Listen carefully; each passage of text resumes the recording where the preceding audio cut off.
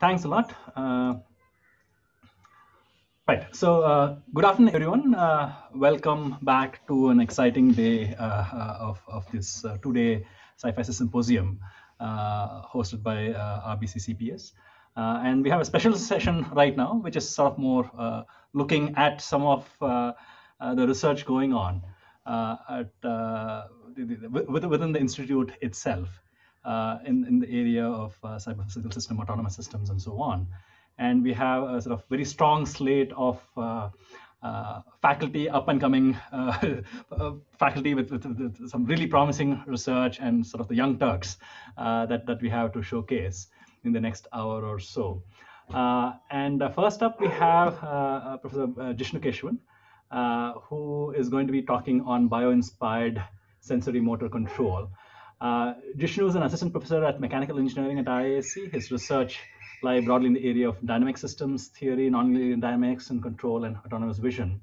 And he has a PhD in aerospace engineering from the University of Maryland. So Jishnu, please take it over. Yeah, sure. Thanks, Professor Simon. Yeah, hello, everyone. So my topic today, my talk today will be centered on the topic of bio-inspired sensory motor control, with particular relevance to reactive urban navigation applications. And so to motivate this problem a little bit, shown here on the left is a video of Amazon's recently developed delivery platform. This is the Amazon Air. And so if you actually look at the video, I'll play this video again. If you look at the video here, what it does is it's basically currently deployed in a very controlled setting, right? So it's basically flying in a mainly obstacle-free arena. So to actually accomplish package delivery. So as opposed to, solving this or rather deploying a system that looks like this, what really needs to happen if you wish to deploy a system like this in a typical urban environment is that as opposed to, accomplishing just point-to-point navigation, which is what this platform does at the moment, you need to be able to, deploy a system that can actually adapt to complex and varied structure, which is what an urban environment is. And so you also need to be able to, and this is especially true of aerial vehicles, they need to be able to overcome disturbances that are typically of the order of platform capabilities. So all of this actually makes it really challenging to synthesize closed loop systems that, with rigorous performance guarantees. And so our objective has been, as opposed to accomplishing just point-to-point or waypoint navigation, we wish to accomplish waypoint navigation while coupling that with a reactive navigation loop, which is able to overcome the problem of, static and mobile clutter.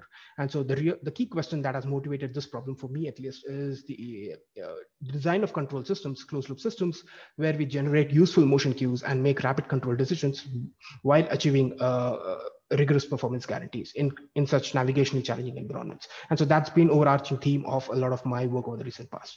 And so if you conduct a literature survey of the studies in the recent past in this area, if you look at the state of the art in terms of sensing and processing paradigms that have been deployed for these kinds of applications, you see that in contrast with the GPS, which gives us a position fix, and IMU, which gives us a fix of not just the attitude, but the angular and linear velocities as well, and the laser range finder, which slightly differently gives us proximity information or encodes information of the surrounding scene structure.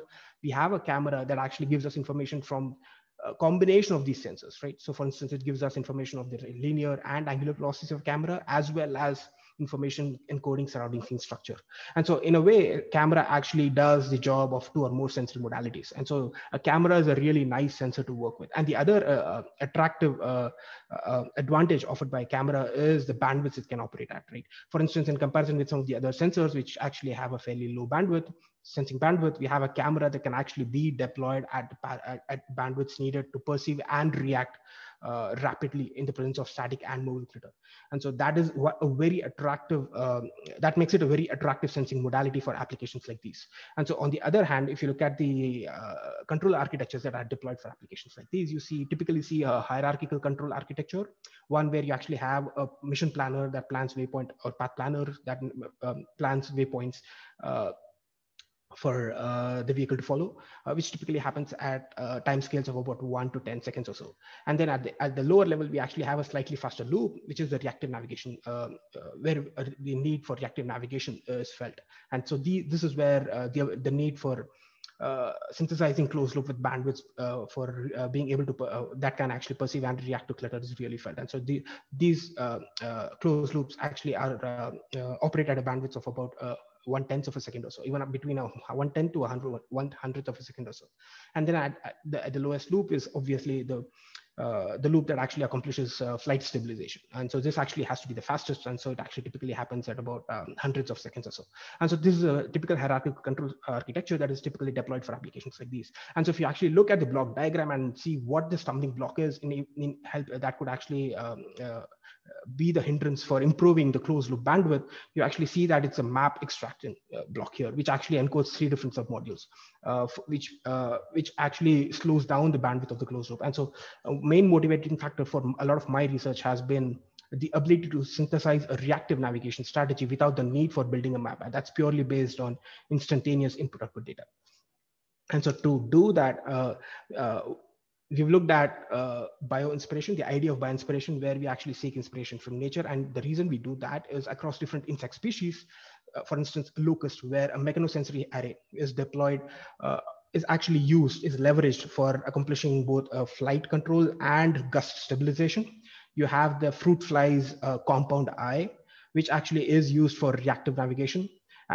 And we have, interestingly, we have the Mexican blind cavefish, which actually deploys what's known as electrolocation for accomplishing wall following and proximity detection. And finally, we have the arachnid, which actually deploys this distributed tactile sensing array for accomplishing prey localization. So all of these different species actually deploy the same sensory motor convergence strategy. And so their nervous systems, all of them form useful reductions of high dimensional sensory data. And they do that by forming simple representations of surrounding environments and rich sensory input streams.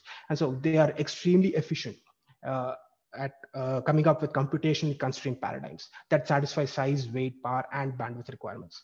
And so the other reason why bio-inspiration is very attractive is that insects actually are, as we all notice, or as we all know, are extremely good at operating across a wide range of conditions. And so the way they do that is by leveraging fast, computationally simple perceptual capabilities that actually lead to robust flight feedback control architectures, and which actually is what helps them realize robust flight behaviors. And so that is the main reason why bio-inspiration actually is so attractive. And so if you actually delve into the insect eye architecture a little bit, we actually see that the insect eye, as opposed to a human eye, is a compound eye, in that it encodes numerous individual sensory elements known as ommatidia. They have about 60 units per compound eye that encompass the whole visual field. And so for a typical insects that deployed, say, in a typical wooded environment, that either one that's translating as shown in this image on the left, or that's rotating as shown in this image on the right, these eyes actually capture what are known as they capture patterns of incidence known as optic flow, which actually are spread over the whole visual field as shown here. And so these patterns of optic flow, which are spread over the whole visual field, actually encode information not just of the relative motion of the observer, in this case the insect, relative to its environment, but also encodes information of surrounding scene structure. And so these patterns of luminance are then parsed, or these patterns of optic flow are then parsed in a suitable manner to generate this handful of flight motor commands. So you have this principle of sensory motor convergence that actually is followed to generate these flight motor commands that lead to these robust flight behaviors. And so the key to do that is to mathematically to be able to replicate that behavior is to mathematically model these patterns of optic flow and then parse them in a manner that insects do. And so to that end, we have optic flow, which actually gives us a speed over depth quantity. And so it basically encodes relative speed, not just of the observer relative to its environment, but also surrounding scene structure, and hence gives us relative proximity information. And so if you look at the mathematical expression for optic flow, it encodes contribution omega that comes from the observer's rotation, but also a contribution from the observer's translational motion that's coupled by this nearness parameter mu, which actually is the inverse of the radial distance to fiducial markers or obstacles in the surrounding environment. So that's the key. Sensory input here, patterns of optic flow spread across the whole visual field, which can then be parsed in a suitable manner to generate these numerous flight behaviors. And so the way the insects actually parse these patterns of optic flow is through a process known as wide field integration, where they rely on a set of basis functions that actually span the whole visual field to parse these patterns of optic flow that realize these optic flow outputs, y, that are purely a function of the vehicle's instantaneous states. And so then these patterns of optic flow outputs, which are just purely a function of the vehicle states, can then be embedded within a typical traditional feedback control loop and through a straightforward LQ or a more complicated H infinity synthesis architecture, one could actually then realize either simple wall following or more complicated navigation in urban-like environments. And so to illustrate this example shown here is the flight of a fruit fly in a typical straight line corridor-like environment, where the objective is for the fruit fly to actually follow the center line of the corridor. So for any small perturbations above the center line, the optic flow pattern and since we are focusing on navigation in a plane, the optic flow pattern is going to be a periodic function of the visual angle gamma, visual viewing angle gamma. So it's going to be periodic over 2 pi. And so a typical basis function set that could be used to decompose these patterns of optic flow would then naturally be the harmonics of the Fourier series. And so we have the DC component and the first two components, cosine components of the harmonic series, which we actually see as shown here, which could then be used to parse these patterns of optic flow. And then we actually see that they actually give rise to these linear combinations of these states that are really useful for accomplishing centerline and wall following behaviors. And so these patterns of optic flow can then be embedded again in a feedback loop to realize, a simple straightforward centerline following strategy. And so a similar strategy can then be extended to, accomplishing reactive navigation in urban-like environments. And so you can actually couple that with a more sophisticated, robust controller synthesis frameworks, like the one shown here. For instance, it can be used to achieve numerous performance objectives. Like for those of you who are familiar with what this diagram here is, the singular value diagram shown here is, the diagram emphasizes the fact that we can actually synthesize robust controller frameworks that meet performance objectives across the whole frequency spectrum. For instance, you have performance objectives at the lower end of the frequency spectrum, which would be gust mitigation and reference tracking, and you would have noise attenuation at the higher end of the frequency spectrum. And so combination of that with the emphasis on coming up with a robust stability and performance objective actually leads to behaviors that actually look like these. So shown here is a simulation of the actual vehicle, which relies purely on optic flow to actually find its way through a typical urban environment. So this is a single sample of its trajectory as it flies through this environment. Again, it needs to be emphasized that this is purely reactive. There's no element of planning involved. But this, as simple as the strategy is, actually works really well when when it's deployed even in a real world setting. So for instance, when it's flying through not just a straight line corridor, but it's flying along a corridor of different widths and different shapes, it actually seems to do fairly well as long in keeping to the center line. And so again, all of this is entirely based on optic flow feedback. So while so this strategy actually works really well in being able to perceive and react to large obstacles, you need a complementary strategy that actually can overcome the problem of small obstacle detection and avoidance. And to do that, we actually again go back to the idea of planar optic flow, which is a periodic signal over the spatial window gamma.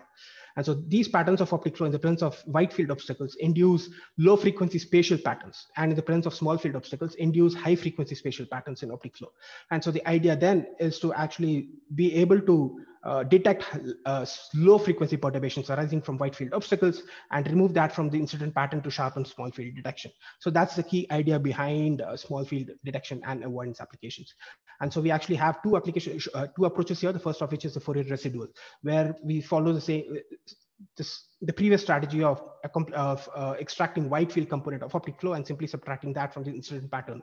And then this pattern of this small field component then actually encodes information that's useful for accomplishing reactive navigation in a typical obstacle-laden environment, which is range and bearing to the nearest obstacle. And so one could actually extract these particular motion cues from the small field signal and combine that with a typical steering controller law, like the one used here, to be able to realize very robust obstacle avoidance behaviors.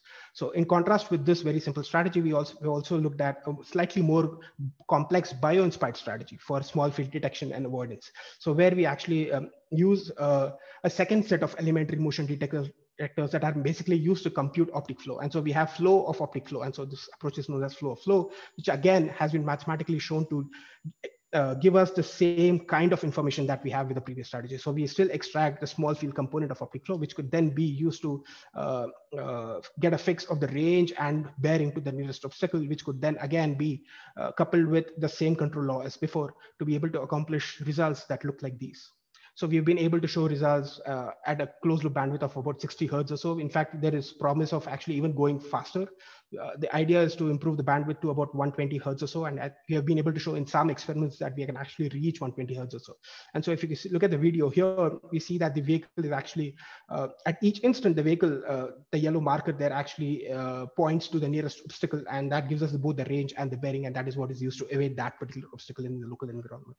And so this is a very safe, inherently safe data-driven strategy where the vehicle is actually confined to free space. And so it actually leverages an efficient perception actuation loop that actually works well amidst not just static clutter, but also offers a promise of working well amidst mobile clutter.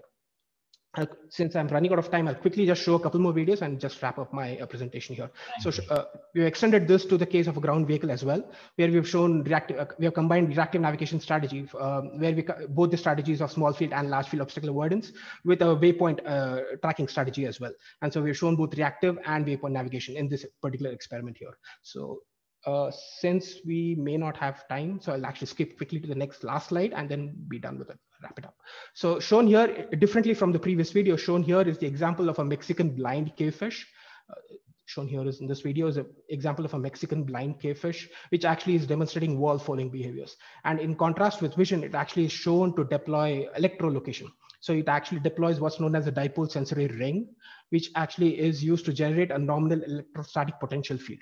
And any perturbation in this electrostatic potential field, which arises from the presence of surrounding obstacles in the local environment, could then be detected and could then be fed back within a typical control loop to demonstrate wall following and obstacle avoidance behaviors as shown in this experiment here.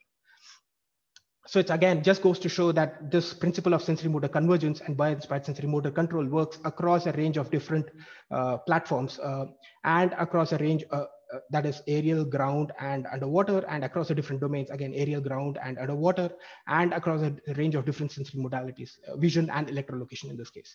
So it's a very versatile strategy, and this is probably the reason why a lot of insect species actually leverage this strategy to actually accomplish robust flight behaviors or navigational behaviors. And so to wrap it up, the idea behind sensory motor convergence, looking at sensory motor convergence, is to actually leverage the principles of sensory motor convergence and combine that with tools from traditional control architecture and hopefully replicate the performance of natural systems. And so the main question as applied to navigational problems is to synthesize control systems that help us make rapid control decisions in the face of uncertainty and potentially very noisy data. And so we've been able to leverage some of these bio-inspired strategies for demonstrating both large field and small field obstacle avoidance, even as together with waypoint navigation to our goal. So with that, I'll probably wrap this up, and thanks for listening to me.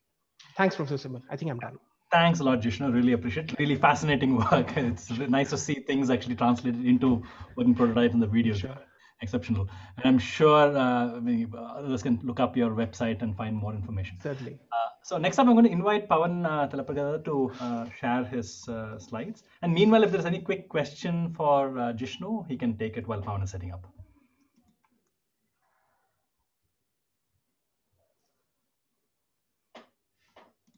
Okay. If not, please hold your questions and maybe take it offline with Jishnu. So it's my pleasure to introduce Pawan as the next speaker in this RBCCPS session. So Pawan is an assistant professor at the Electrical Engineering Department as well as the Bosch Center. And he's also from University of Maryland. He got his PhD from over there. And his research interests include network control systems, distributed systems and control, and multi-agent systems. And he's won many laurels in this context, including the Outstanding Paper Award at Transactions on Control of Networks. And Pawan's going to be talking about, as it says, population dynamics on networks. Pawan, all yours. Okay, thanks Yogesh for the introduction, and thanks for the invitation too. So I hope you can see my slides and you can hear me clearly. Okay, great. So as Yogesh said, I'll be talking on population dynamics on networks today. And compared to most of the talks in the symposium, the theme of this talk and the motivations are somewhat different. Basically, at a very high level, the main idea of or the main motivation for this work is that in a lot of large-scale systems, we have populations of agents in the loop. Okay, so what do I mean by that? So, and these agents, for example, they could be robots, or they could be some other agents too. So, for example, we can think about large swarms with very large collection of robots. And certainly what we're going to talk about today in this presentation, it is going to be applicable for such settings too. Right? So let's say if we want to control a large swarm of robots without directly controlling each individual robot, but just by giving some aggregate signals. So that is certainly possible. But I also want to talk about other situations or other systems, large-scale systems, where there are large populations involved. And these populations could be of humans, actually, in some sense, or other agents too. So as an example, let's think about, let's say, navigation using Google Maps. We all do that. It's very useful. But as thousands and thousands of people do it in a city, it has a potential to change the traffic patterns. Right? And similarly, we can also think about how, let's say, mode choices of a population evolve over time, right? As there are disruptions in either technology or maybe because there is new infrastructure and so on, right? And we can also think about other populations, like let's say populations of insects and so on. And we can think about migration of these entities, right? So if you remember, so last year there was a big locust swarm that migrated all the way from Africa to India, and this swarm was destroying crops in its path, essentially. So certainly studying how these insect swarms migrate from one place to another and all such things, they are useful for planning and so on. Similarly, I mean, we may be interested in things like migration of people across countries or within a country, and or in a more abstract sense, let's say, towards certain professions and so on. Okay, and so of course these kind of problems have been studied under various different disciplines and so on. But one thing is a dynamical systems perspective has been somewhat limited. Right? So studies using dynamical systems perspective is somewhat limited. And so such a perspective is certainly useful, right? So particularly when we are thinking about behavior of large populations under disruptions. Right? So certainly we have seen many different kinds of disruptions in the last few years. Let's say in the transportation world, either because some new service like Uber came into being, or especially in India, we have had many metro services beginning in many different cities. And in the telecom sector, we know what Geo has done. And in the past 1 year, of course, we know again many things that have happened due to COVID-19 and so on. Okay, so one is the migrant labor issue itself, and the other is now many of us are working from home, at least those of us who have jobs and so on, right? And some of this may continue, right? So working from home may continue in many sectors for a long time, right? So essentially, so what we see is in many of these problems, so we of course have dynamics, right? So, and, okay, as I said, some people have been studying these kinds of things for a long time. But more importantly here, we also have some either spatial constraints in what these agents can revise their choices to, or even in an abstract setting, there can be some constraints. So that we model by essentially a network. So what we have is essentially a network of choices where the nodes represent choices, the edges represents some constraints between some constraints on how these agents can revise their choices and so on. Okay, we consider a population of a continuum of agents, and then nodes represent the choices made by agents at any given time. And essentially, the dynamics comes about by this process of agents seeking to maximize their payoff function by moving on the network. Okay, so formally, we denote by this xi as the fraction of population that is there in node I at any given time t. Okay, and then this pi is the cumulative payoff function of node I.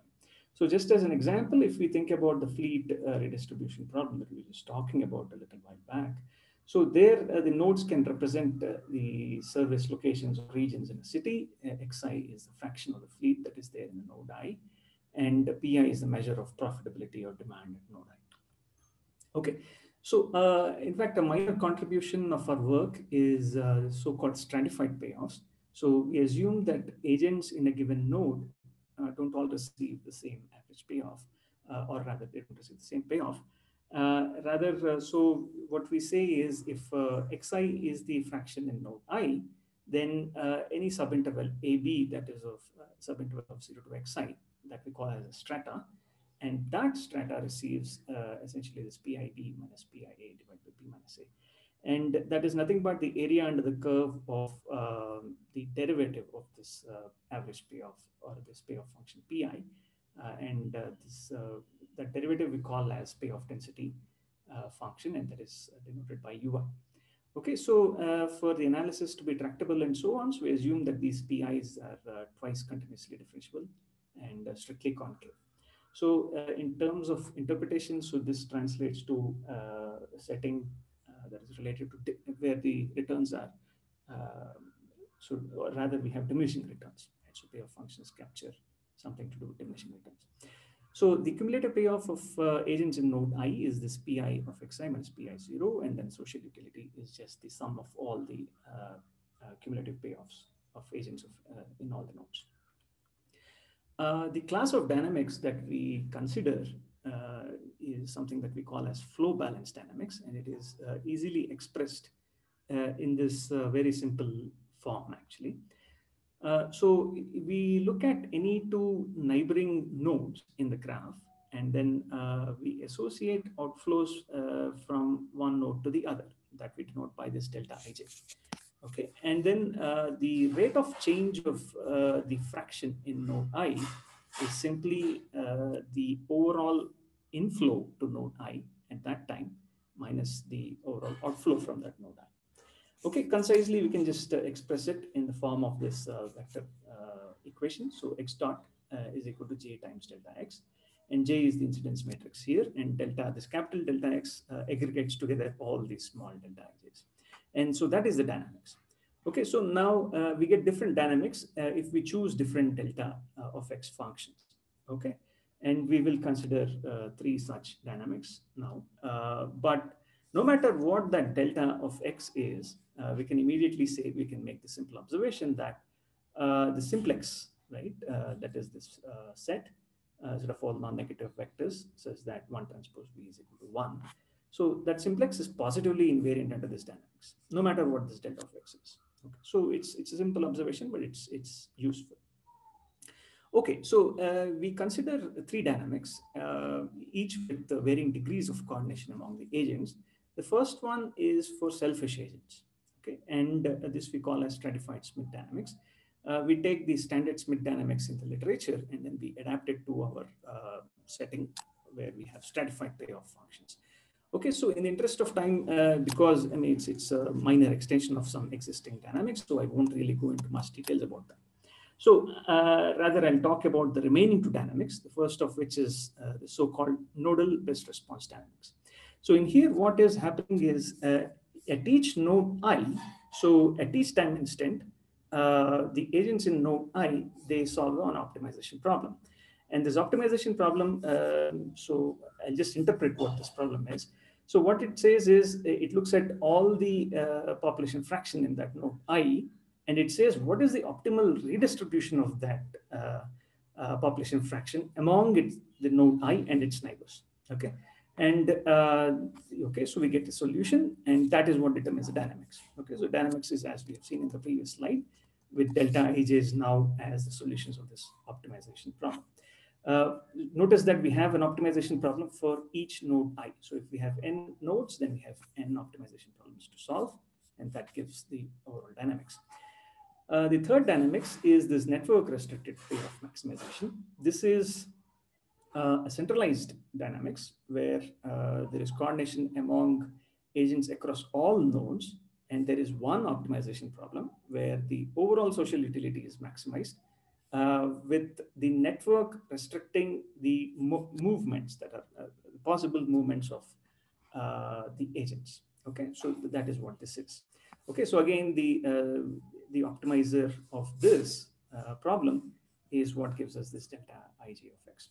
So just one point here. So this P2I is a nice optimization problem. Okay, so this has, by the way, both these optimization problems are always feasible, but this P2I, it always has a unique optimizer. Okay, so there is no question of this dynamics being well defined or not, right? It's well defined. But for this NRPM, we don't have unique optimizers. But the thing is, even if we have multiple optimizers, this j times delta x is always unique. Okay, so the dynamics is still unique even in the case of NRPM. So with this, I just want to talk about the first main result. So And just a 1 minute heads up. If you could wrap up in a minute, that'd be great. okay, but I also started a bit late. Yeah, I'm trying to account for that. But yeah. Okay, fine. I'll try to finish as soon as possible. Okay, so so then for these three dynamics, what we show is we have existence and uniqueness of solutions, and then okay, so it is a bit challenging, especially in the case of NPRD and NRPM, because the dynamics is really coming out of optimization problems. And then we have asymptotic convergence to a set of Nash equilibria, and the social utility also converges. Okay, so in the interest of time, I won't really go into some of these details. So one thing I want to talk about is that even though we have greater coordination, the fact is that they're still myopic, these dynamics. So myopic coordination can still be worse than myopic selfishness. Okay, so again, I won't go into details, but there's an interesting example that demonstrates that. Okay, so okay, since I don't have much time, so I'll just say that, okay, let me just go back to this result. Because we have the social utility converging and then the state also converging to a set of Nash equilibria, we would like to say something about what the steady state social utility is. Okay, so in general, we can't say what that is, but we may want to give some bounds on that steady state social utility. Okay, first is, okay, I won't go into this, but basically we define some notion called quasi-concave hill. And okay, so it's a very interesting definition. But okay, so if the graph is a QCH, then in fact we can guarantee that we have a unique Nash equilibrium and all three dynamics converge to the same state. Okay, and for a general graph, we give upper and lower bounds. We have elaborate algorithms to do that. But essentially, for the upper bound, we sort of reduce the graph based on initial conditions and some estimates of max population fraction that may be there in each node I over time. And then we solve the convex problem, convex optimization problem. For lower bound, it's a lot more tricky. But again, so we partition the graph, and then in an appropriate manner, again, we solve an optimization problem to get a lower bound. Okay, so we just did some simulations on an 18-node graph. This is the graph. And so, for example, here, we do see that the upper and lower bounds returned by our algorithm are indeed bounds, upper and lower bounds for the actual steady state social utility for these dynamics. So the value of our algorithm is really seen in these numbers here. So for example, if you simulate these dynamics, then SSD takes 2 minutes, okay, not much. NBRD and NRPM, they do take a lot of time, 9 hours and 5 hours. But then the bounds, we can compute in just 3.48 seconds. Okay, so that's orders of magnitude improvement. We also evaluated the performance of these bounds with varying graph sparsity. Okay, so long story short, especially the upper bound does really well as the edge probability increases, right? So as the graph sparsity decreases in the graph, okay? So, okay, I won't go into the details about the rest of that slide. Okay, and okay, so I won't summarize. I think that, okay, fine. And I just want to acknowledge, basically, this is a collaborative work with one of my students, Niravra Mandal. And we have some conference paper too, but then these two papers, which are available on archive, have the details. If you're interested, you can check them. Okay, so thank you for listening to me. Thanks a lot for powering through in the last few minutes. Really appreciate that. While we have Vaibhav setting up his slides, if anyone has questions for Pawan, please feel free to ask away.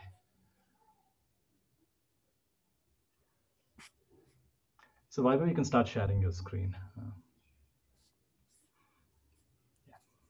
Thank you. It's visible. So any questions for Pawan? Okay, thank you. If not, you can always drop a note to him offline, and I'm sure he'll be happy to answer. So next up, we'll move on to Vaibhav. So Vaibhav is a faculty at the EC department as well as the Bosch Center here at IISc. And he works in the area of control theory, optimizations, communication theory, and so on. And he's going to be talking to us about optimal load altering attacks in power system. Vaibhav, all yours. You're not audible yet. Yeah, sorry. So yeah, thanks, Yogesh. So since I have very less time, probably 10, 12 minutes, so in this talk, I'll briefly explain one very specific mathematical problem that we have been working on recently and how we can apply this approach in analyzing load altering attacks in power systems. And this is a joint work with Fabio Pasqualetti at UC Riverside. So let me move ahead. So I'll not go into the details. We all know that security is a very much crucial topic in cyber physical systems, since there are multiple types of attack possible due to the communication and computing capabilities present in these systems. So we need to identify vulnerable locations and vulnerable types of attacks in these systems. And specifically in this talk, I'll focus on power grid, the first figure on top left. Okay, so let me go straight into the problem. So normally what happens is that in a power grid, there is a frequency regulation mechanism. And this is typically done via controllable and frequency responsive loads. So what happens is that if in a grid, the frequency decreases, then you decrease the load. And if the frequency of the grid increases, then you increase the load. So this is the typical regulation mechanism to regulate the grid frequency. But what can happen is that the attacker, if an attacker gets hold of these loads, then it can do the exact opposite. So basically, if your grid frequency decreases, then the attacker can increase the load and vice versa. So this can induce a positive feedback in the loop. And as a result, the overall grid frequency can become very large or very small. It can deviate from the nominal value, and this is how the attack can happen. So basically, we need to study how resilient is our system, or how resilient is the power grid with respect to these type of attacks. So that is what we study in this problem.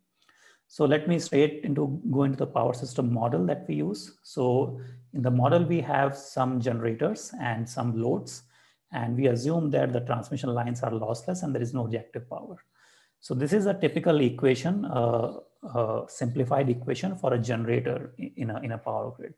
And here we have the usual suspects. The MI is the moment of inertia, DI is the damping coefficients, omega is the frequency deviation from the nominal value. And this omega I, we want it to be as close to 0 as possible.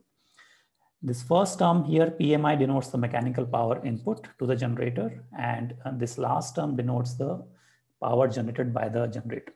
So this is the generator model. Next, I will model this first term here, the mechanical power input model.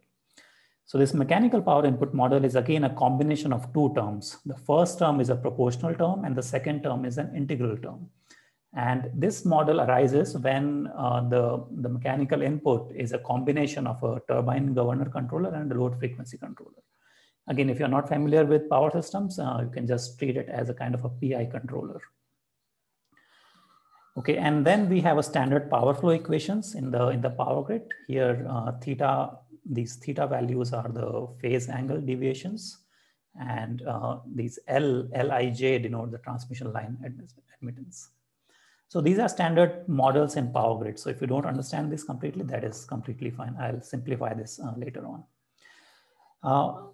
This is somewhat important, the load model, right? So we are trying to control the loads. So you can imagine, like in our smart homes, we have different types of loads. And nowadays we have a increasing capability of choosing those loads in real time. So a typical load has two components. The first part here is a frequency sensitive load. So as your frequency changes, this component will change automatically. So you cannot really control this. The second part is typically the frequency insensitive part, and you can really control this part. And this is the part that the attacker gains hold into, and it can try to vary these loads in such a way to destabilize the whole system. Okay, so now finally, the last equation for the attack model. So how does the attacker attack the system? So here we use a proportional kind of a controller. So here the loads are varied in proportional to the grid frequencies. So this is what this equation says. So it's a proportional type of controller, and the proportionality constant here, Kij, these are the constants that the attacker wants to determine in order to destabilize the network. So simply put, the attacker's goal is to pick these constants, Kijs, such that it can destabilize the whole system. That is the goal of the attacker in this scenario. Okay, so if you combine all those equations that I mentioned before, you get this simplified model. And this simplified model is typically known as singular linear system. So here this matrix E is a singular matrix, so that's why the term singular linear system. If this matrix E is identity, then it boils down to the standard linear system. Okay, so this is the model of the whole overall power system and the overall attack combined together. And again, this is a simplified model to perform the analysis.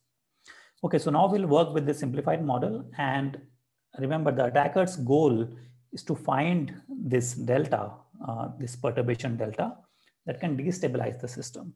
So basically it wants to shift the eigenvalues of the system to the right half plane. That is the goal of the attacker.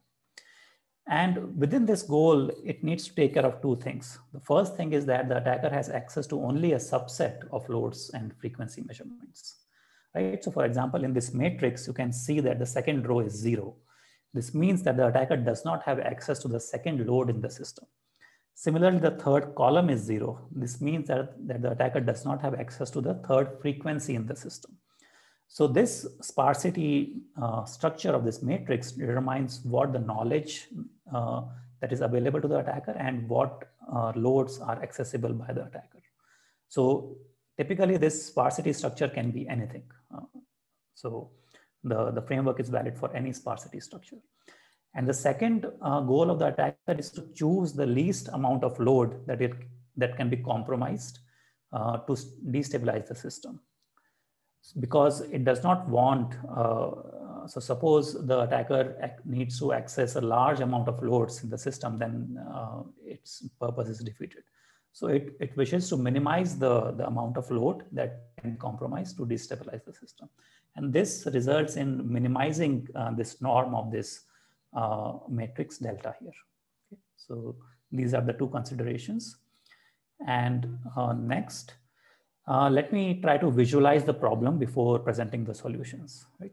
So for that, let us denote what is known as the spectral value sets. So this is nothing but all the eigenvalues of this matrix such that the norm of this perturbation is less than some value eta here. Okay, so let's start with neta equal to 0, right? So if eta is 0, then this delta will also be 0, and therefore you have only these 4 eigenvalues in this case. But what happens is that as you start increasing this value of eta, these eigenvalue sets will start growing. Okay, and there will be a point. So these sets will grow as eta increases. So here eta is 0.3, and there will be a point where these sets will touch this imaginary axis. So this whole figure is a complex plane, and here you can see that these sets are finally touching the imaginary axis. And this is the precise point of stability radius. This is the point that we want to find. Because if delta is increased beyond this point, then your system will become unstable. So this is the critical point that we want to find in this problem.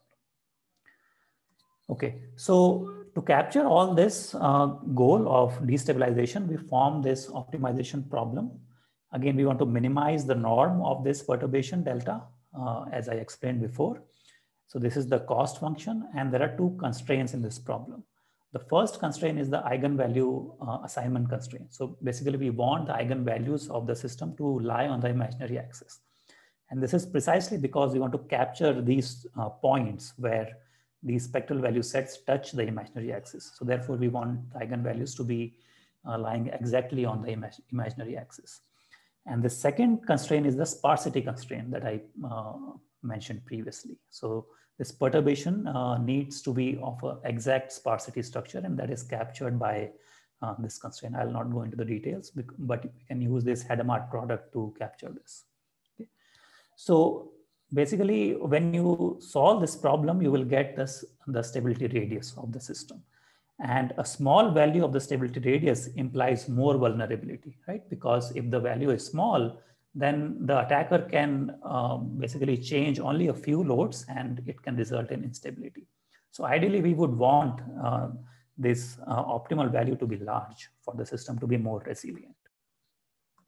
Okay, so this is the original problem that I described. I'll not go into the details, but what we do is we transform this original problem into a more relaxed and unconstrained problem.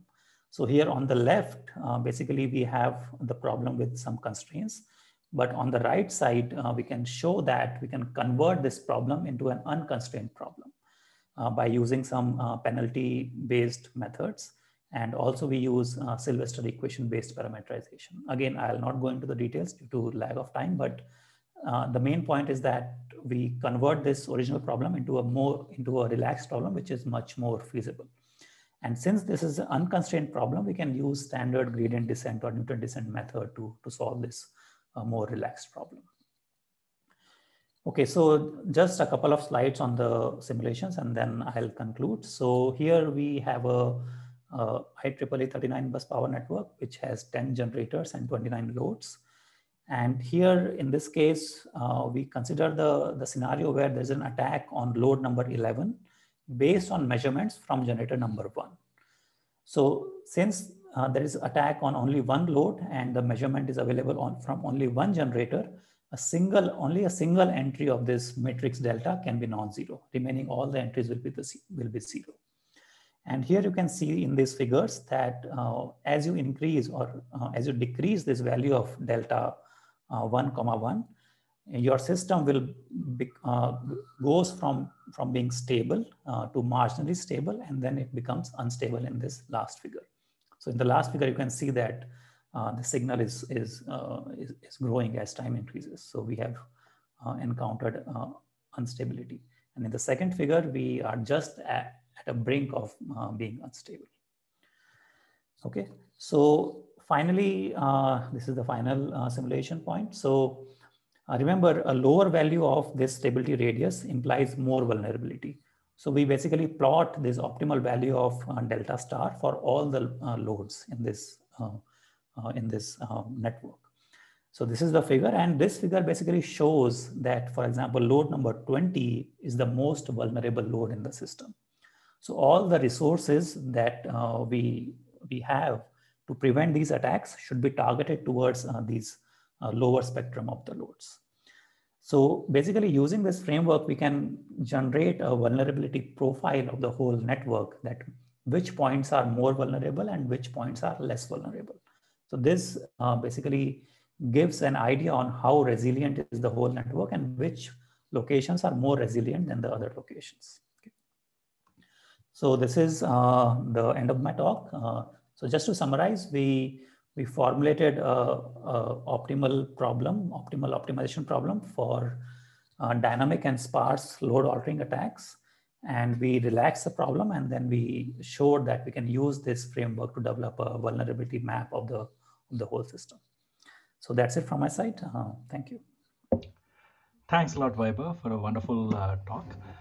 We can take any quick questions if the audience has any. You can unmute yourself and ask a question. But in the meanwhile, I'll ask Shishir to set up his slides for the next talk. Any questions for Vaibhav?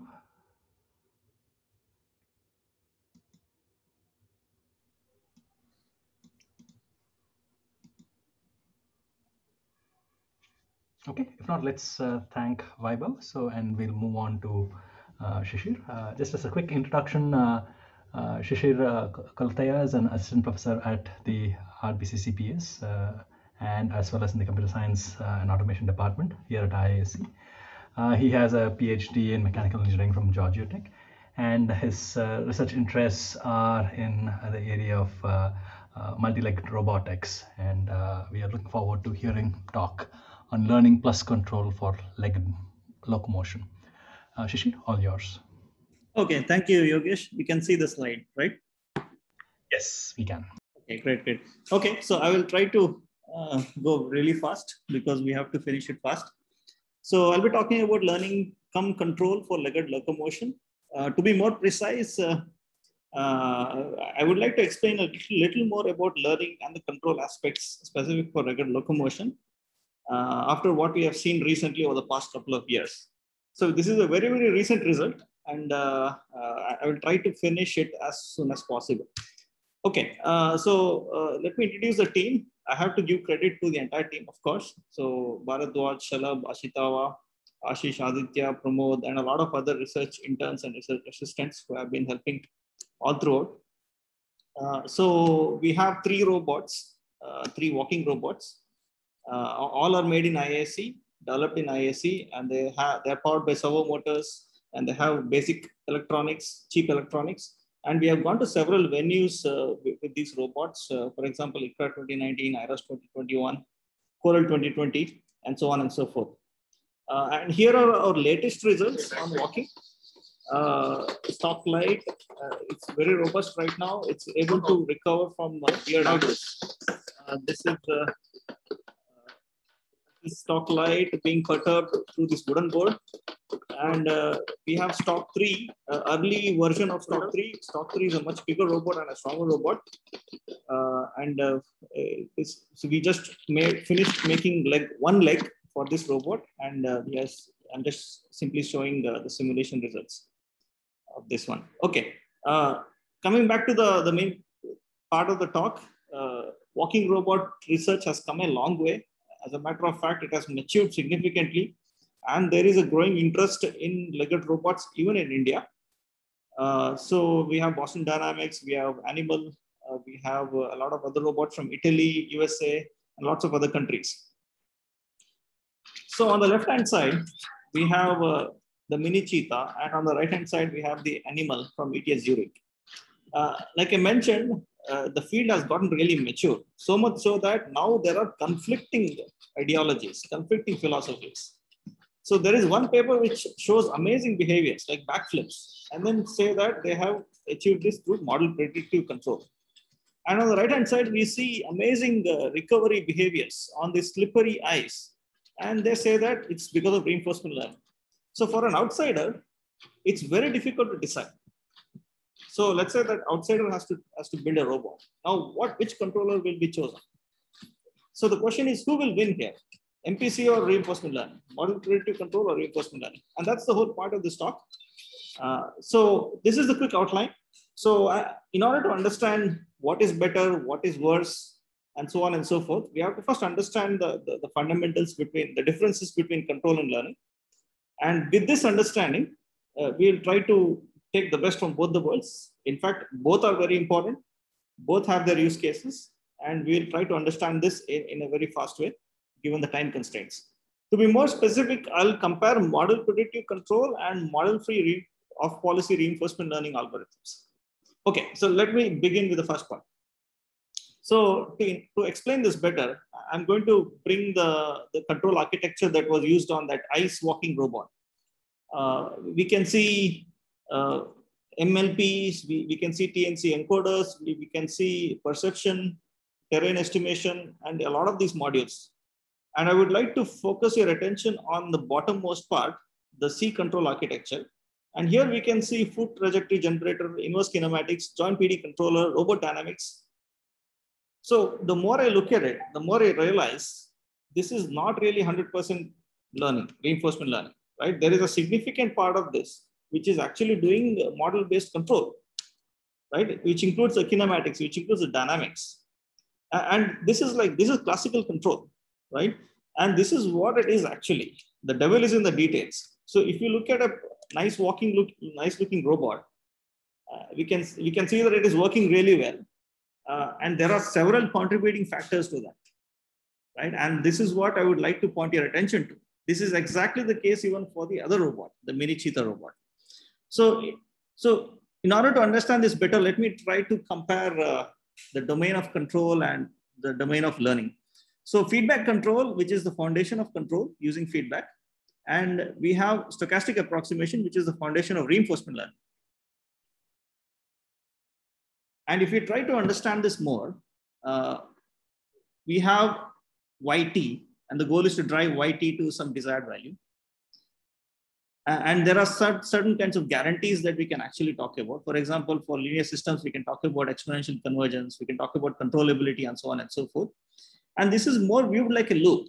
And we can talk about stability and lots of other properties. Similarly, on the right-hand side, we have this function and we would like to drive it to some desired value, ideally minimize or maximize it. And again, here we can try to provide some guarantees.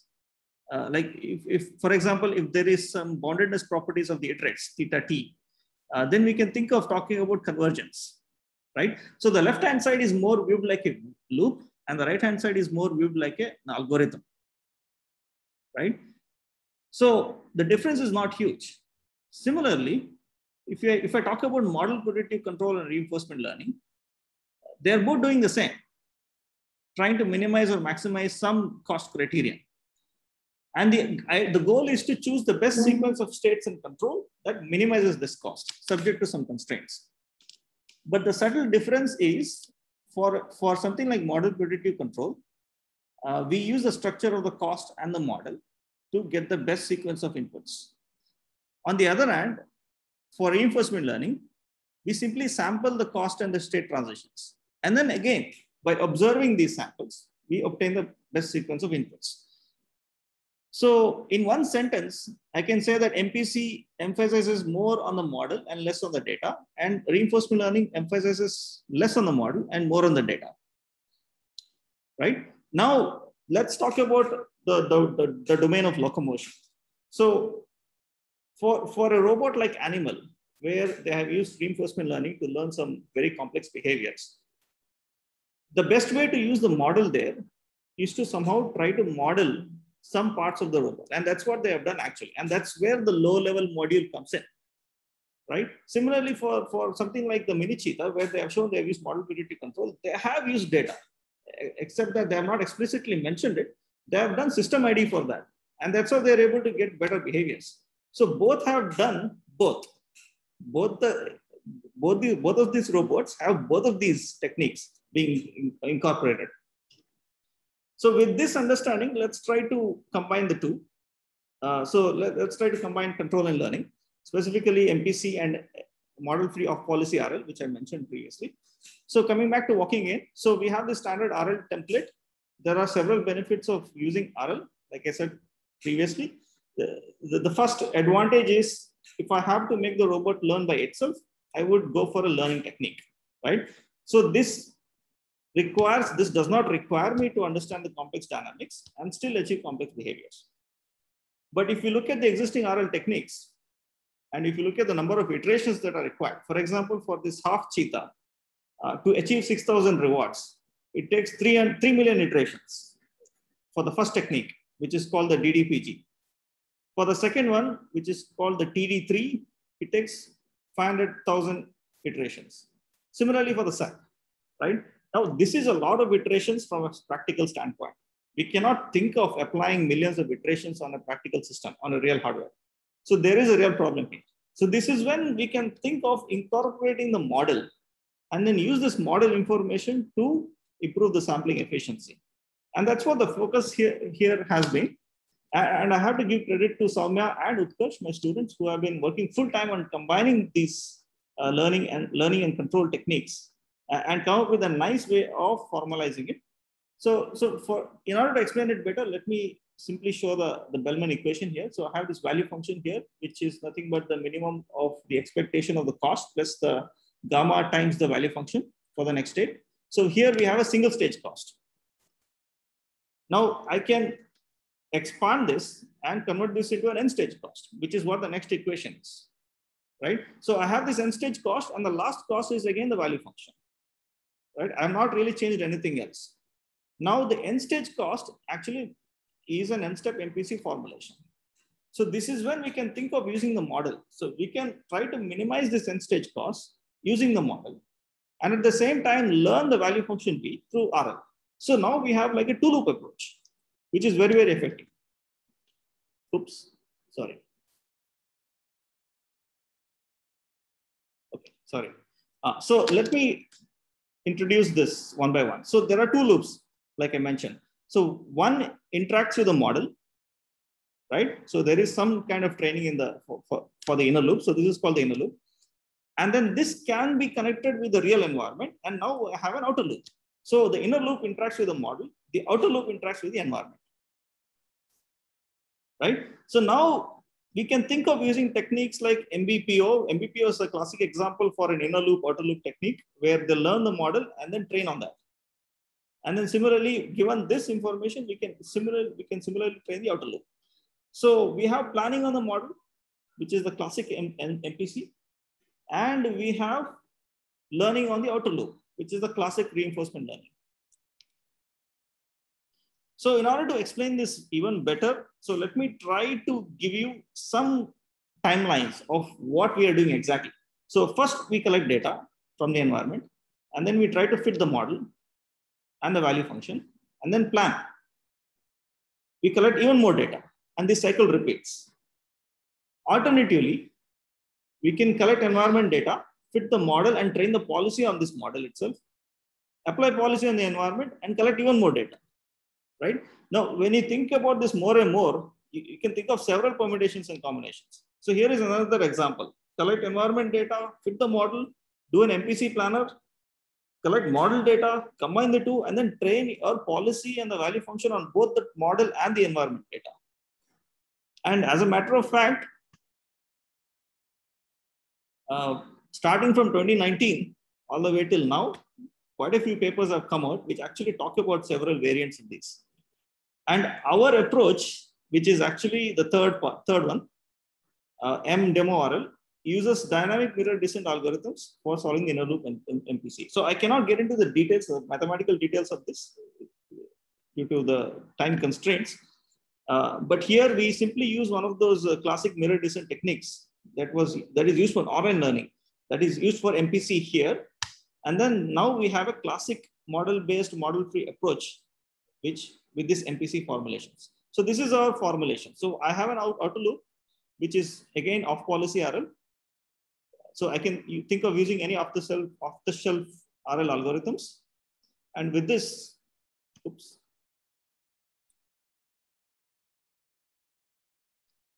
Can you still see the screen? Yes, the screen is seen. So for some reason, my screen is frozen. Okay, now it is back. I don't know why. Okay, you're able to see this, right? So now, and then I have an MPC here. So I use mirror descent on the MPC here to get a better algorithm. So with this, let me conclude. We have results which are compared with the existing model-based, model-free approaches. And as you can see, the pink curve is reaching the peak much faster, which means that we are way more sample efficient. So let me conclude by saying that I proposed a generic framework for solving the MPC in the inner loop. In other words, I proposed a DMD MPC with model-free off-policy RL. And then with this formulation, we can think of doing several variants. And we not only have that, we have flexibility of using off-the-shelf RL algorithms along with the DMD MPC. So with this, I thank everyone for listening. Great. Thanks a lot, Shishir. That's really cool demos. And it's great to see the robots here on campus. I should come and take a look at it on your lab sometime. So any questions for Shishir? We have maybe a minute before we have to wrap up.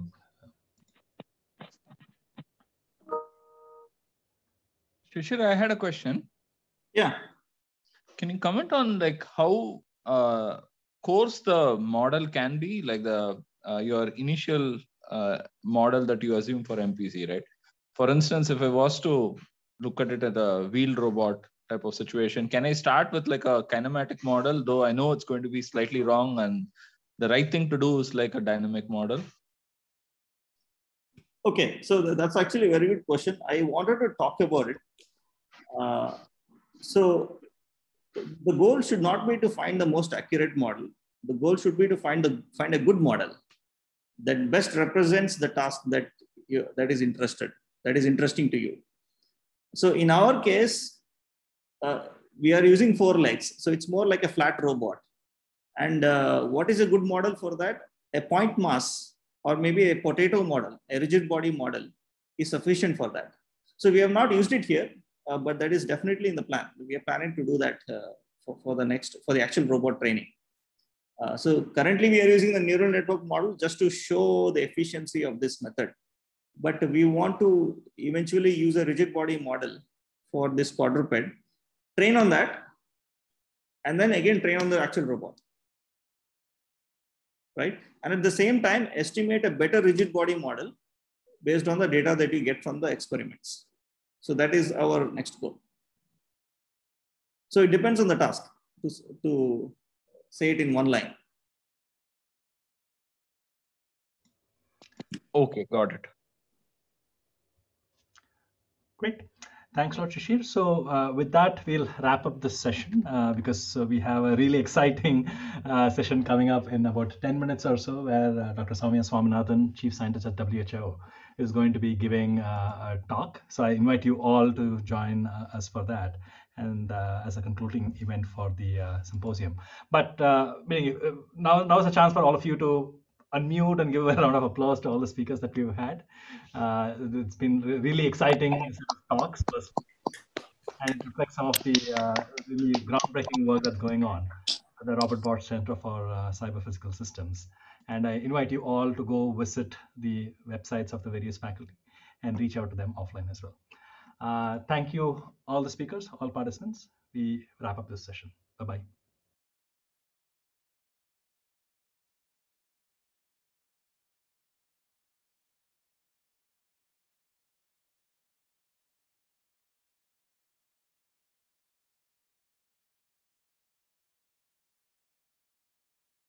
So Vaibhav, I transfer this to Subramani. Actually, I see Vijay. So Vijay joined, I think. Vijay Chandru. So I transfer the host role to him? No, I think you can make Raghu as the host, right? Oh, okay. Sure. Is that okay, Raghu? Yeah, that's fine. I'll make him the co-host then. There you go. Yeah, hi. Hi, Vijay. Hi, morning. Okay, that's good. So I will make you the co-host if I can find you. Right. And of course, we'll have to do that for Soumya as well when she comes on.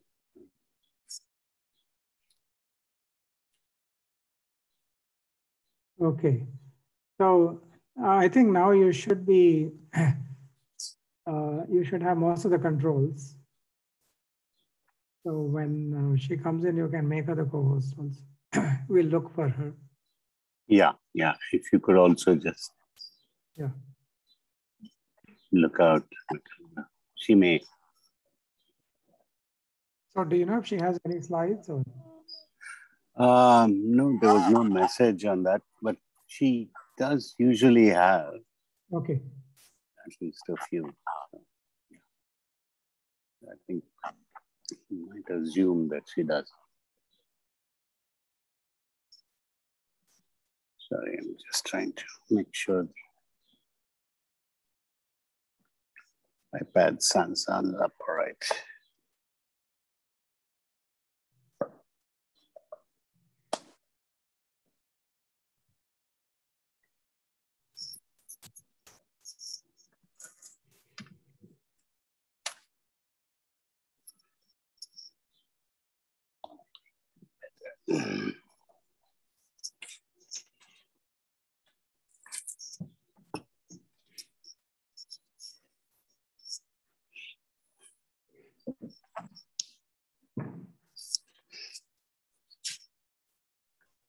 So Raghu, I see Soumya in the list, participant list. Oh, now I think now she's gone. Okay. They may have just tested, yeah.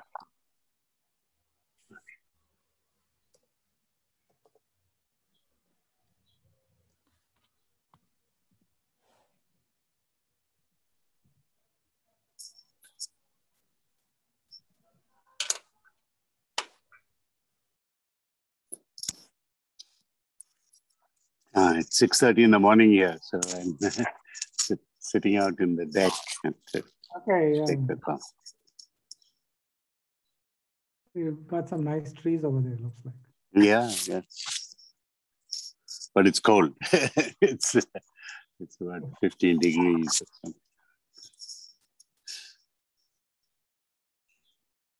So Raghu, should I continue recording? It is still recording. It's okay. Yeah, I think you can. Yeah, I think it's fine. Yeah.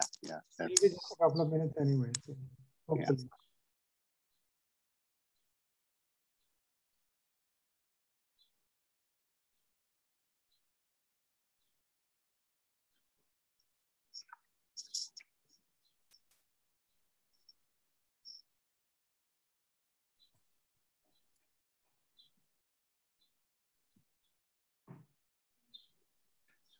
So Raghu, you'll mute all at some point.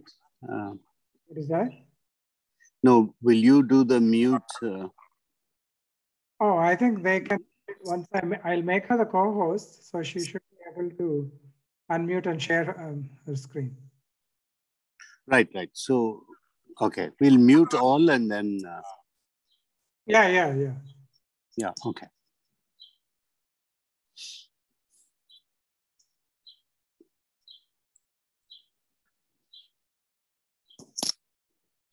So generally the questions are in the end, right? I would assume. Yeah.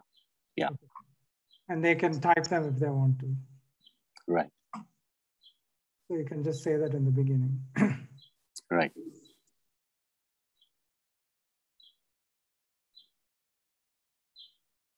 Samya's here. Good afternoon, sir. I'm Andrea, her assistant. She'll be with you in 2 minutes. She's just finishing another call. Perfect. Right. Thank you. Thank you, sir. So I have just made her the co-host. That's fine. Yeah.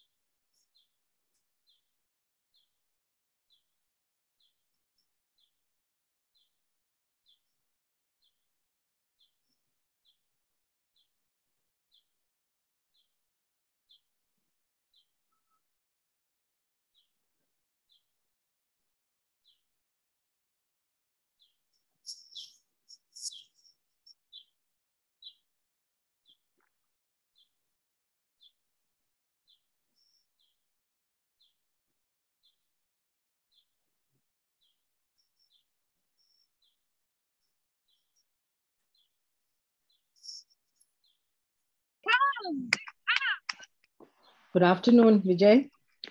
Good afternoon, Samya. Wonderful. Thank you for joining. I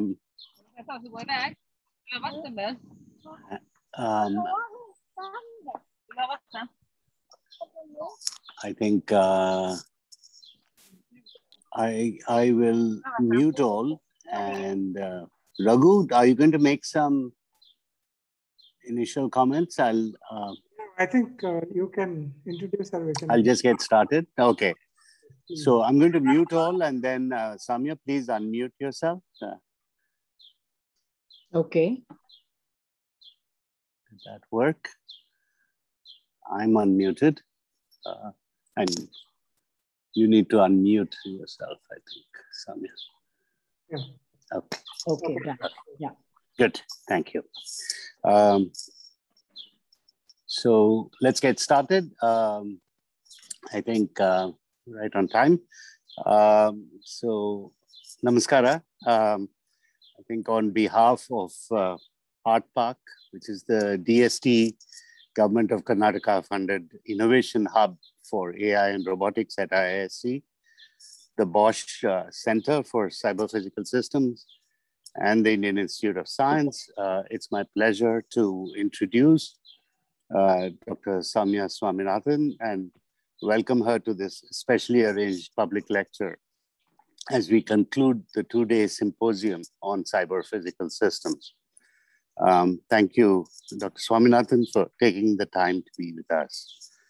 Our former Secretary for Health Research and Director General of ICMR, Dr. Swaminathan, is now the first Chief Scientist of WHO, the World Health Organization. She has been deeply engaged with the idea that digital health and AI can make a difference.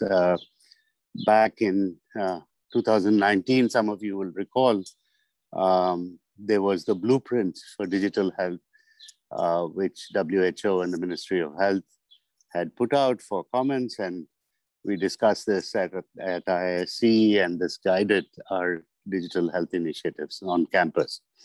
About artificial intelligence for health, Dr. Swaminathan has written that AI has enormous potential for strengthening the delivery of healthcare and medicine and helping all countries achieve universal health coverage. This includes improved diagnosis and clinical care, enhancing health research, drug discovery, drug development, and assisting with the deployment of different public health interventions, such as disease surveillance, outbreak response, and health systems management. This paragraph is actually borrowed from her foreword to the recent WHO guidance on the ethics and governance of AI for health, about which she will speak to us today. We have requested Dr. Swaminathan to speak for about 20 minutes about the guidance, and then we'll have a little time for questions. So those of you who have questions, please type them into the comments box so we can track them. With that, it's over to you, Dr. Swaminathan. Thank you. Thank you very much, Vijay, and greetings to all your colleagues and friends who are attending this conference. This is obviously a new area and an interesting area, and the reason that I think Vijay also invited me to speak was because the WHO has very recently come out with a guidance document on the ethics and governance of artificial intelligence in health. And Vijay was mentioning this, the foreword to this document, in which, you know, we have also quoted Stephen Hawking, who said that our future is a race between the growing power of technology and the wisdom with which we use it. This quote from the famous physicist reminds us also of both the opportunities and challenges that new technologies bring to the health sector, but also beyond the health sector. I think all sectors today are impacted by artificial intelligence to a greater or lesser degree. The WHO created a science division in 2019, and it was essentially done to harness the power of science and technology and innovation, and to make sure that WHO remains at the cutting edge of science, but also that we leverage all of these new technologies, which include AI, but also things like, you know, gene editing and gene drive technologies, epigenetics, you know, the power of big data, machine learning, and all of that, in order to all of which actually pose, you know, they have transformational opportunities, but also could pose risks to people. And I think that's what I want to focus on today. I have a presentation that I'm now going to share with you, and then we can obviously have some discussion at the end. I hope you can see my presentation. Yes, and it's coming up. Yeah, okay, there it is. Yeah. We go into slideshow mode. Yeah. Okay. So why did we pick on this topic? Because I don't need to tell this group, I guess, that AI is a very fast growing sector, trillions of dollars, and that it has numerous health care applications, that it offers opportunities to strengthen healthcare, health research, drug discovery and development, improve diagnosis, timely public health surveillance, and particularly in areas of the world where there is a shortage of healthcare personnel and specialists, AI could fill some of those gaps. But it also poses significant ethical challenges and could undermine human rights protections. And we've seen during the COVID pandemic that there were many applications that were used by countries, particularly those around contact tracing, that were operated in different ways in different countries, some of them with more and some with less regulations around privacy and confidentiality.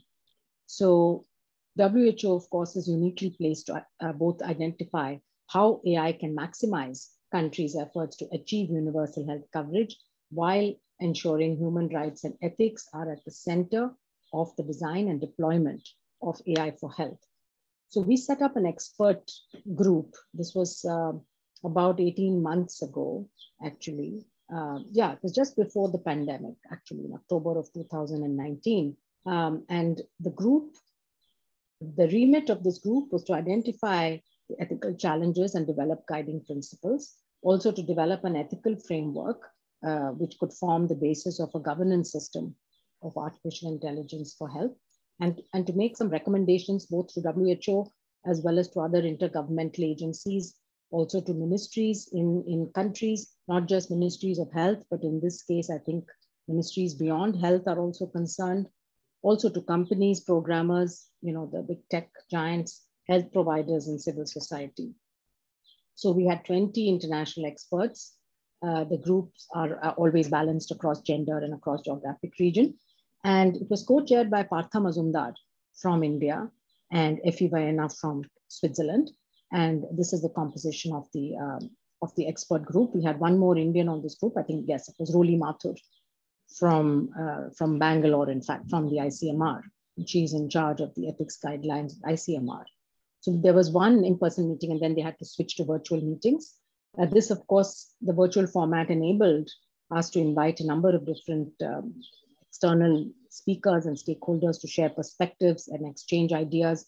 And this group actually also did look at this proximity tracking applications that I was talking about. And the WHO, in fact, throughout the COVID pandemic has been putting out guidance around the ethics of different issues that have come up, So one of them is this, the proximity tracking applications and the ethics of using such programs and apps, but also we've done on human challenge studies, we've done on mandatory vaccination and on these vaccine passports and many other such issues.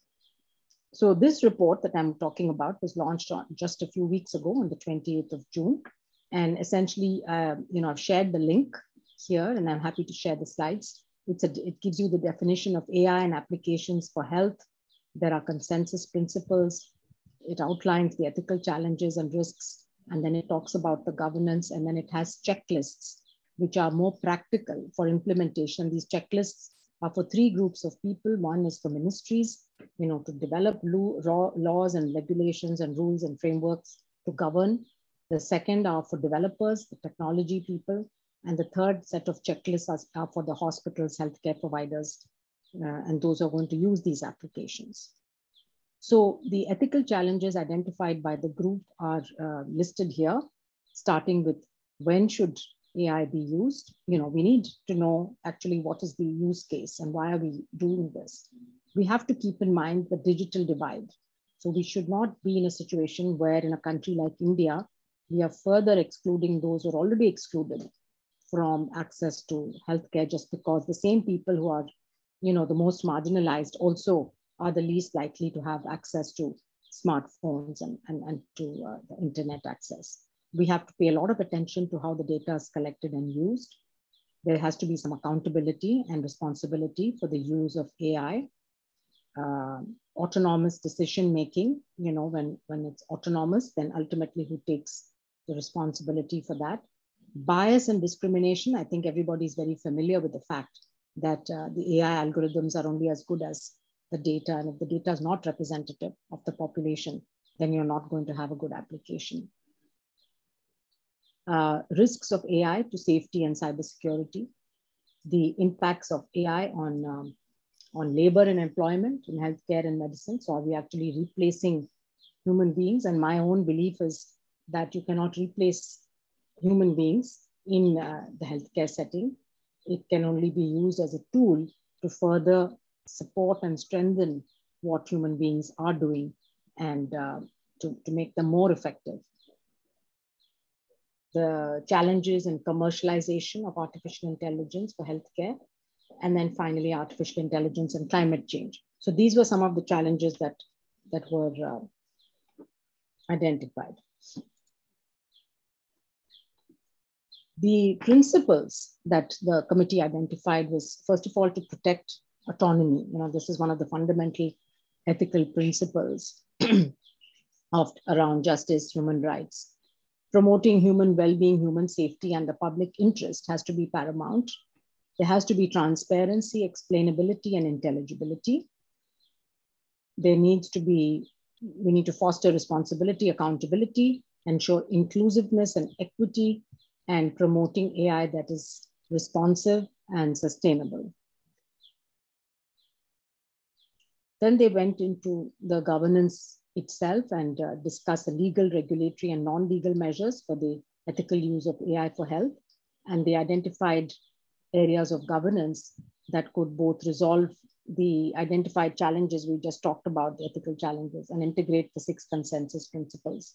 So they've got a number of recommendations in this report. In fact, there are 47 recommendations for these 3 groups of stakeholders that I talked about. And just to give you an example, one for designers would be that you have to design AI systems to perform well-defined tasks with accuracy and reliability necessary to improve the capacity of health systems and advance patient interest. So we don't want to use an AI-based tool which is not enhancing the efficiency or the efficacy and safety of something, whether it could be an automated X-ray reading algorithm, it could be reading pathology slides, it could be doing other kinds of support with diagnostics, for patients. But this is something that designers need to keep in mind, and it needs to be tested. Then they say what governments should do, and that's around, of course, having the laws, the policies, the frameworks to govern this and to have a system whereby you provide the government should provide the guidance to developers, but also very importantly, we need the regulatory systems. So particularly when we're talking about medical devices, and this is an area of work that I think WHO would also like to pursue, is to have this conversation with the medical device regulators to say how you would approach a new device that was based on AI. How would that actually be tested, validated, and then approved for use in a particular population? And in fact, this is coming because we are involved in the development of there are several tools, in fact, for the detection of cervical cancer using AI to actually do the reading of the pictures that the camera is taking, of the cervix of the woman. And clearly the algorithm has to be trained. And if you're going to have differences in this performance between countries, then this is something that the regulators absolutely need to be aware of. Further, there needs to be impact assessments of these technologies. So it's not enough to just give the one-time clearance, but what governments, what institutions should be looking at is a constant sort of evaluation once it is implemented, and see whether the outcomes that we want are actually getting achieved or not. Then for companies, they've talked about, of course, adhering to national and international laws and regulations. Now, we don't really have, as far as I know, international regulations that all companies can adhere to on the development, commercialization, and use of AI, but this is clearly necessary. And again, this is an area of work for WHO with UNESCO and other partners who are interested in this area. Of course, UNESCO has a much broader remit. WHO is interested mainly in the health applications. And then, of course, our member states are very interested in this. And what's happening now is that clearly the high-income countries have thought about this and have brought in rules and laws around data protection and how they're going to regulate these things. But the low and middle-income countries really have not had the time to sit and think about this or to put in place systems. So we would like to really work with the low and middle-income countries to ensure that the development and particularly the diffusion of AI technologies is in accordance with the ethical norms, human rights, protections, and legal obligations. And in fact, I was just discussing with my colleague earlier today about whether we should actually be developing a model legislation for countries instead of asking every country to develop something. We could maybe help support that. And so when you look at our document, obviously I've given a very high level overview, but there's a lot of detail, a lot of context, and a lot of additional information in this document. And it has these checklists, which are the practical steps to assist with implementation. And as I said, there are checklists for designers and programmers, for ministries of health, and for hospital systems and healthcare professionals and providers. And obviously these are principles, and then they need to be used and adopted while we're implementing. So again, it's a learning process. It's probably something like a living guideline, which will need to be updated as we gather more information, more experience. What we would like to focus on is to use this also. We have a global strategy on digital health. So the WHO had developed this over the last 2 years, and it was approved in the World Health Assembly last year. And there is a plan, a 10-year plan for how countries must digitalize their health systems and move ahead. And I think we've learned a lot in the pandemic also about the need for good data systems, surveillance, integrated data platforms, and also ways and means to share data, not only nationally, but globally for global collaboration. So this guideline can hopefully help us and help countries as we roll out this digital health strategy. There needs to be some kind of plans of action developed at the country and regional level.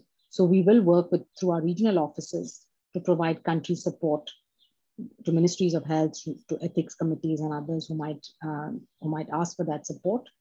We want to continue with having a community of practice. So now this expert group has developed this guideline, shouldn't be the end of it. So we need to keep this dialogue and discussion going. We also work with the International Telecommunications Union because they have obviously a lot of, they work with phone companies and other tech companies. But now WHO has also started working directly with many tech companies, particularly during the pandemic. And engaging with other organizations, as I said, like OECD, UNESCO, and others. And then we will need to disseminate these guidelines. So we are planning a number of workshops in the coming months. So I think I will stop there. But again, with a reminder that we need to ensure that the digital health revolution, which is taking place now, is inclusive, sustainable, and safe, and does not leave anyone behind. Thank you, Vijay. Back to you. Thank you, Soumya, for a very quick but very thorough overview of the document. I would encourage all developers, many of whom are on this call, to go take a look and particularly read the checklist, the appendix for developers. I think it has some useful gems there. I would like to just start off with a question that I have, and then there's one in the chat window, so I will get to that. My first question is that, at Art Park, we've been fairly proactive in thinking about issues of ethics and AI. for health particularly, and we've had some discussions around the idea that perhaps the traditional IRBs or ethics committees, institutional ethics committees that you would go to, actually, there's a little bit of difficulty in explaining the AI applications to them. There's a little unfamiliarity with what AI does, and quite often, the very extreme views on AI do come up. Is there a guidance for setting up the right kind of IRBs for reviewing AI for health proposals? Would it actually make sense to set up our own IRB, or has WHO given this issue any thought, right? Or the expert committee, right? Yeah. So, yeah, I think that's a really great question, Vijay. Obviously, I think people have only started now thinking about this issue. And as I said, one of the things we want to do is to raise awareness around this report and all the questions that it raises with ethics committees in countries, with national regulatory authorities, etc., and really start engaging with them in a dialogue. So I think it's a very good point. And I will talk to my colleagues about what we can do, but through our network of ethics committees, perhaps come up with some guidance, because traditionally ethics committees may not involve people with this expertise in this field, Right. So right. Now that health ethics committees will need to start looking at this topic, they need to include people with this. They could be included on an ad hoc basis, or I don't think you should have a separate ethics committee, but should be expanded with the necessary expertise. So I think that's a very good suggestion for both follow-up at WHO, but also at the national level. And I can also pass this on to Roli Mathur, who can take it up with the ICMR in India. Yeah. So we have now some questions piling up in the chat window. So I'll quickly run through some of them. One is, of course, on the global issue of AI being in the hands of private corporations, and how does one ensure that AI is used in the public interest? And a particular note there that, and this is from Devdat Dubashi at Chalmers in Sweden, DeepMind has made its database of protein structures public and also open sourced its code. And, AlphaFold, which came out of DeepMind, is actually one of the landmark developments in computational AI. Could this model be made kind of an exemplar for companies using AI in health? Right? And, so it's sort of a regulatory question, and perhaps importantly a global one. So maybe WHO is the right agency to think about that. I think it's a very good step that DeepMind has taken. There are more and more such initiatives, and I don't know if it can be made mandatory, but certainly, right. We're talking a lot about, the WHO has been talking a lot about the new models for R&D, because, we've been talking, everyone's discussing the TRIPS waiver, which is being discussed at the WTO specifically for COVID vaccines and products. But it's a bit much broader issue, really. I think that public investment in R&D, government investment in R&D, then should lead to information or products that are available to the public as a public good. So yes, I think it's a model that should be certainly encouraged. Whether it can be made mandatory, I don't know, but this is an area of work, as I mentioned, WHO would like to take further, because we know that tech companies, especially the big ones, have a lot of power and control over data, and they definitely need to play ball if any of this is going to be successful. I think there's also a question about autonomy. I see in the chat. Yes, yeah, you see that. Good. Yeah. And the elaboration, of complex decision-making scenarios and autonomy. Yeah. Yeah, please go ahead. Yeah. I think all of these questions are complex. I don't have any good answers as such to any of them. For example, even the issue of can you collect data? Can hospitals, which happens now, basically hand over the data to a company that then aggregates data and then maybe perhaps sells it to other companies or even academic researchers, etc. And there is a whole concept of data altruism where people are willingly, would give up their health data for applications. But again, we cannot presume that something can be done on the basis of data altruism. This discussion needs to happen, I think, with public and civil society.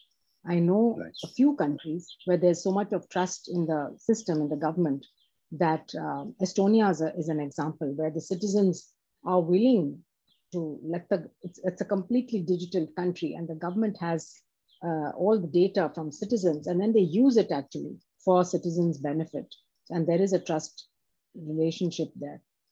But in most other countries, that's not the case. And so I think it's an area for debate as to, yes, it would be really good to have a large amount of health data accessible to people who can then use it to develop programs or use it to do analyses to further improve health outcomes. But you have extreme positions. On the one hand, you have extreme data protection, confidentiality, where nothing can be touched. And on the other hand, you have no regulation where anyone can pick up data and the private sector basically operating unregulated. So we need to find a balance between the two. And I think this has to come from debates, within civil society, and there needs to be a balanced approach that countries must take to this. So I think. Yeah. I just want to add a little follow-up to that, the issue of autonomy. And also, India has been kind of in the front in some ways in thinking through this whole business of data protection and non-personal data versus personal data, and making that distinction. And Chris Gopalakrishnan and the committee's proposal on non-personal data, and also how the benefits from this data can flow back to communities and the sources of data, which I think is a pretty radical idea, and might be a model that could be developed further for particularly the lower income countries that WHO may be advising. So just a comment there. I'm not so sure that things are well developed enough right now, but I think there's something interesting there. I think let's take one more minute of your time, if you don't mind. And there's a question about citizen participation and capacity building and so on. But let me pose it in a slightly different way. And one of the challenges is that when there's a use of AI for health put out on social media, various sort of advisories that come up on social media, obviously there's a big issue of the credibility of some of these advisories that come out. And in fact, the National Academy of Medicine has very recently put out the discussion paper which I've been reading, and it's called Identifying Credible Sources of Health Information in Social Media. And the idea of calling out misinformation is quite complex. I mean, there's various protocols, the CPGs, the CRAP test, the SIFT test, URAC, etc. So, but this looks like an ideal application for an AI system. And if one were to able to, if say WHO commissioned a kind of, universal, sort of credibility checker, right? Which could be, could be revised from time to time, of course. And but that might actually be one way in which kind of standard on this, because some of it is very dangerous, which is, we all know that, you'll get some really crazy advice on social media, and, that could really harm people. So any thoughts on that? Yeah. Yeah, we have been faced with that, of course, quite a bit. Right. It was always there, but it really, I think, reached epic proportions during the pandemic, just because right. of the number of people who are out there on social media, and the so the term infodemic was coined. Right. And in fact, there was a big infodemic conference that was organized here, and it was about communicating science, but also about this question of credible information versus not. There isn't an easy way. We have been engaged. So what we do is we scan social media and report to YouTube or Facebook or whichever, Twitter, whichever platform it is, anything that we see as misinformation, we flag it. And all of these tech companies have committed to removing misinformation. So they have their own systems in place for screening. Right. Yeah. And I'm not sure what algorithms they use, but we also get back to them, and then they remove that immediately when it's flagged by WHO as not being credible or being misinformation. But I think what you're suggesting is that we develop some kind of a diagnostic for misinformation, a metric. Which, exactly. So a kind of an expert committee approach to building such a system. Of course, we could involve DeepMind and groups like that, which could be very helpful. But it would. Yeah. I think to have more citizen participation. Right. More citizen participation. Yes. Right.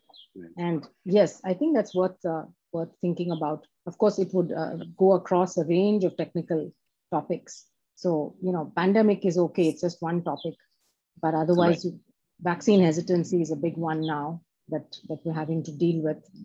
But a lot of anti-science information out there, really confusing people. So I think it's, it is something for the future. We have to be, as I say always, this is the first pandemic in a social media era. And so we're having to deal with these new challenges, which we did not in the past, of this misinformation just spreading around the world so quickly.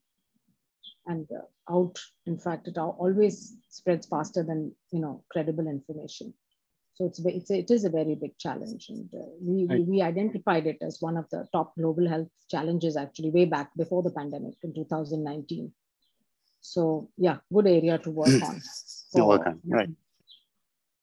So, well, the questions are flowing fast and furious now in the chat box, but, I am cognizant of your time. So I think with your permission, Samya, we'll capture those questions and maybe send you a mail, and perhaps someone from your office could respond. That would be very helpful. I think with that, maybe, I'd like to thank you for taking the time. And I think, I think more people need to get to know about this, comprehensive document that your team has put out, and I'm sure this will become kind of a landmark guidance that the AI developer community is who we really deal with largely, and hopefully there's there is some awareness on the ethics and the governance issues that comes in into most of these groups now with this. So thank you very much, and for taking the time, and yeah, we'll be in touch. Thank you. Okay, thank you everyone for joining in, and I think we'll follow up later. All right, thank you. Bye-bye.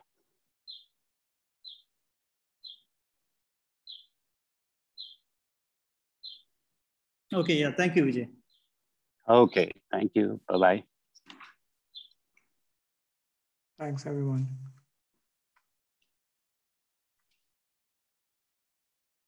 So, Raghu, Bharadwaj, vote of thanks? Yeah, I think.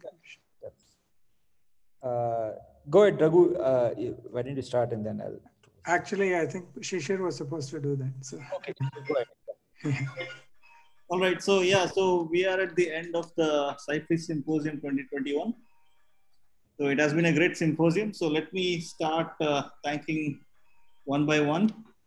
So the first thanks should obviously go to Raghu, who spearheaded the entire symposium, including the tutorials and today's session. So thanks a lot, Raghu, for your leadership and your great efforts in making this happen. I understand. Very welcome. Yeah. I understand the pain in sending repeated emails to all the speakers and having to deal with no response for a long time. Yeah, it's obviously difficult, but finally I think we pulled it off really greatly. So thanks a lot, Raghu, again. So along with Raghu, let me also thank Vaibhav, Ruth from IAC, Amit and Ravi from ArtPark. So all four of you, thanks a lot. You supported Raghu really well. So managed a lot of things, helped with a lot of email interactions and so on and so forth. So thanks again to all of you. So should I clap hands every time? Yeah. So I request everyone to clap hands every time I say thank you. Okay. Special thanks to PhD Forum panelists, Pawan, Mukunda, and Aditya for being on time and making sure that you have given your marks.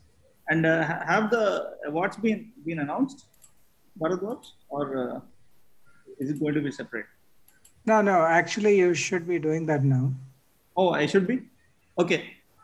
So maybe Bharadwaj, maybe you would like to just announce the winners, and then I will thank the remaining organizers. Okay.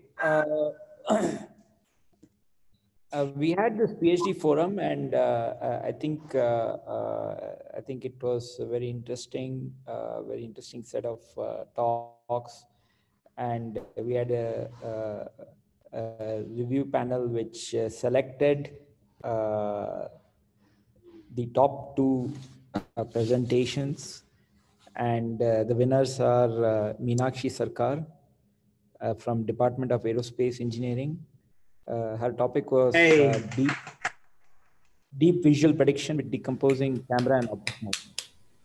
And the second winner is Sindhu Padakanla from Computer Science and Automation. And her topic was algorithms for challenges to real-world reinforcement learning. So a hearty congratulations to both of them. Thank you. Thanks a lot. Yeah, and then ArtPark is very glad to announce a prize of 50,000 rupees to each of you, and our ArtPark team will be in touch with you to do the logistics. I wish we had it live where we could probably give you, like in the IPL, check. Maybe next time we'll do it. So over to you, Shishir. Okay, yeah, thanks a lot. Thanks a lot, and congratulations again to the winners, and definitely a big thank you to the other participants in the PhD Fora. Your participation was very, very important. So all of us listened to your talks. It was really good. Hopefully next year you can try again and maybe you can win it. Okay, so let me also thank session chairs, Jishnu, Amit for chairing the tutorials yesterday, and Bharadwaj, you again, Chiru, Shalab, and Yogesh for chairing the remaining sessions in the main symposium, which was today. Special thanks to Vijay Chandru for chairing the public lecture, which concluded just now. Even though it was late, I think it was great that we had it.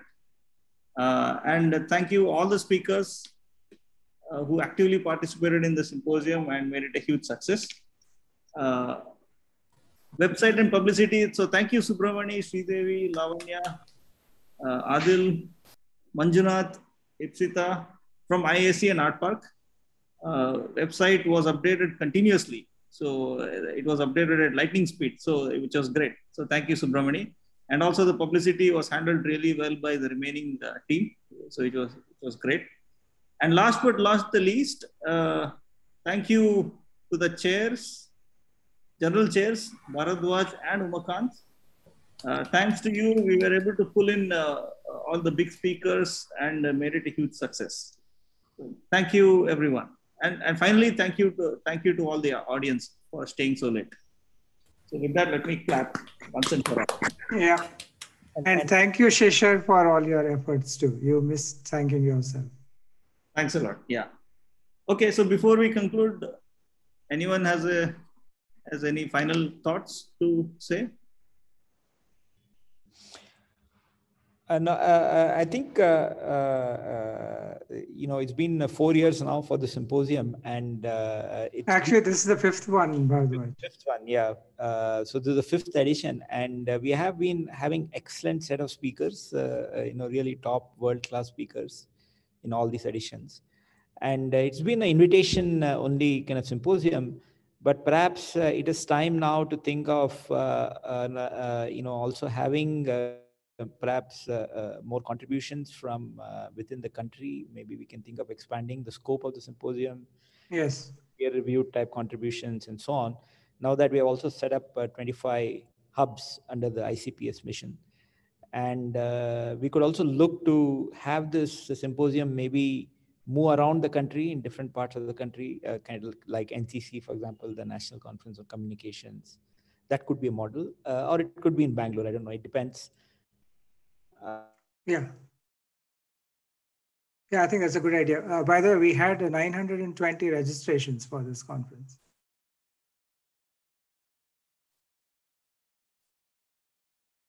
We'll have more of such. I think this online really is very helpful. So in that sense, more people can participate.